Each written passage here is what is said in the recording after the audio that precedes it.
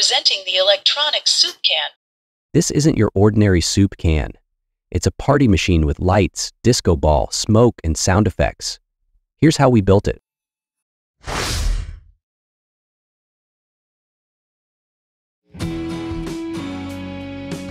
We started with a regular can of soup. After opening it up and removing the contents, we were left with what would become the centerpiece of this project. We designed the custom parts using CAD software, and we 3D printed the components.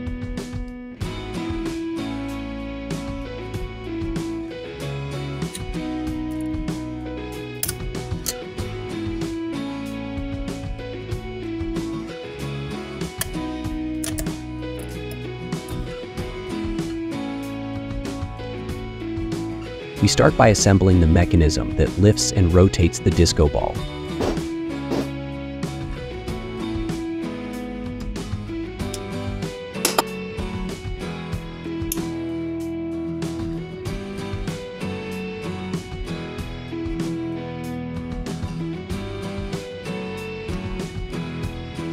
We selected small gear head motors with specific RPM ratings to drive each mechanical effect.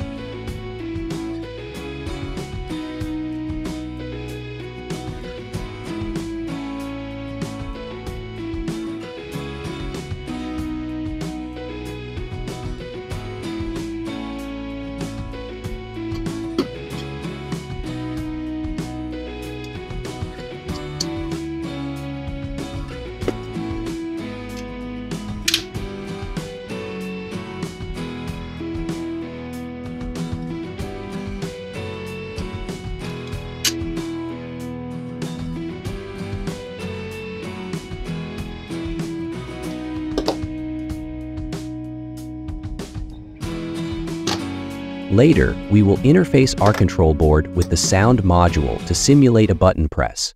For now, here's a sample of the playback when triggered manually.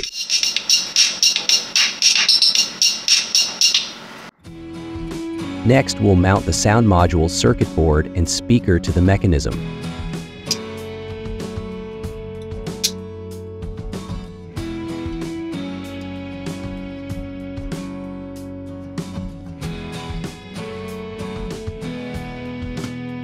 Now we install the motor that will rotate the soup can.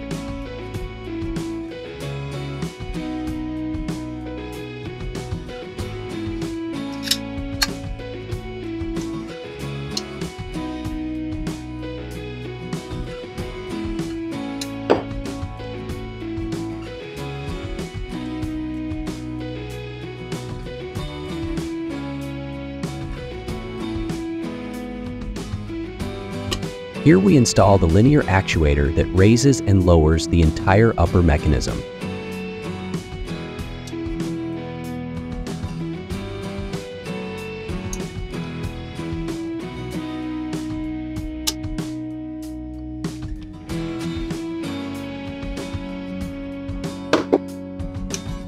We then assemble the LED wiring for the 4 white lights that will illuminate the disco ball.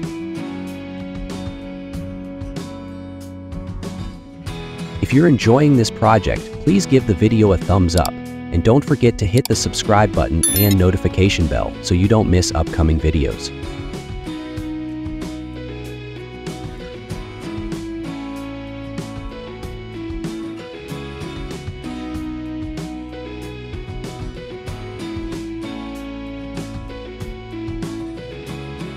Next, we wire the green and blue flashing LEDs that will accompany the music.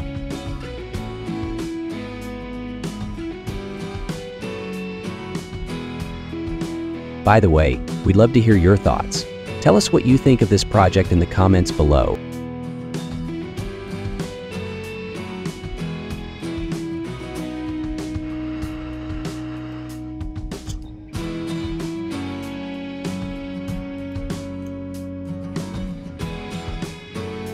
After installing the green and blue LEDs into the mechanism, we test the wiring with a temporary control board programmed to flash the lights.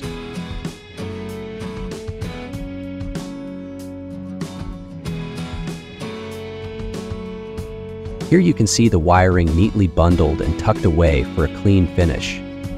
You can also see that the dedicated control board with the microcontroller has been installed, loaded with the code we wrote to orchestrate the show. We'll use this 2200 milliamp hour battery to power the electronics. Next, we install the on-off switch and wire power to all the circuit boards.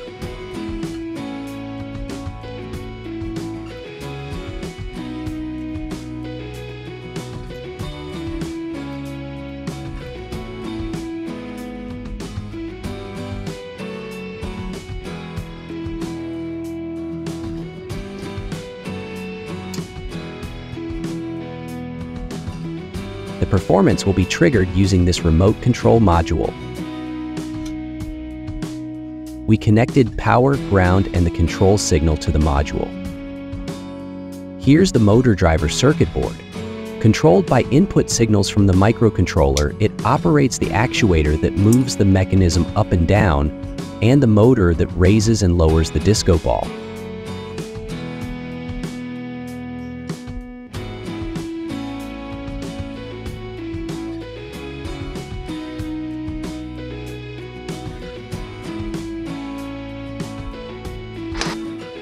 We wired a transistor to the rotation motor we showed earlier. The transistor switches the motor on and off in response to control signals from the microcontroller. For the smoke effect, we built a socket for a 1/4 watt 10 ohm resistor. Pushing excess current through it produces smoke, and a MOSFET driven by the microcontroller supplies the current.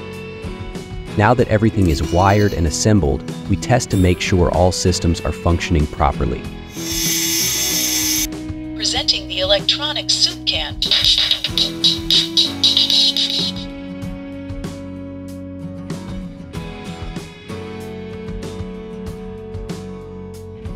The final task is to permanently affix the disco ball to the mechanism and place the device into the soup can.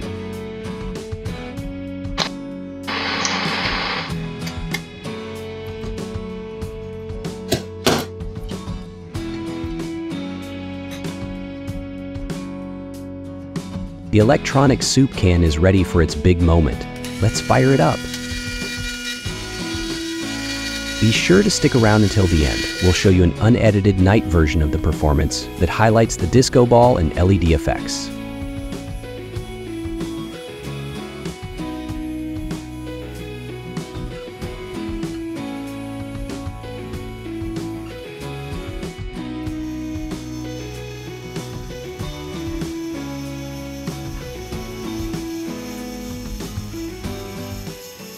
Presenting the electronic soup can from Smart Circuit Engineering. Let's get ready to celebrate.